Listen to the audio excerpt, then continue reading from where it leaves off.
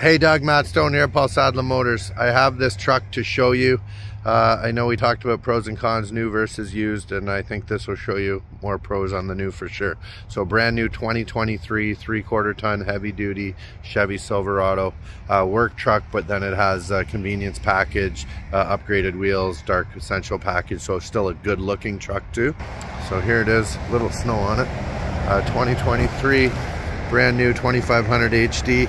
It is a gas 6.6 liter V8. It does have assist steps on it, so nice running boards. It has the bigger trailer mirrors on it. Upgraded wheels over the basic. These are real good Michelin heavy duty tires. It does have snowplow prep package built into it.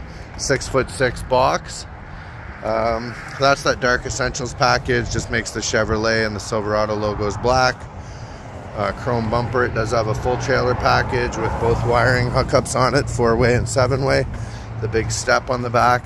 So it is an extended cab, and it does have keyless entry, so you can do your locks and your power tailgate on there. So it is doors open the normal way, just not quite as much room as you'd have in a crew cab, but would make a heck of a work truck. The snowplow prep package also has auxiliary hookups on it already, so if there's lights or anything you need to hook up, or sanders and such, you can do it.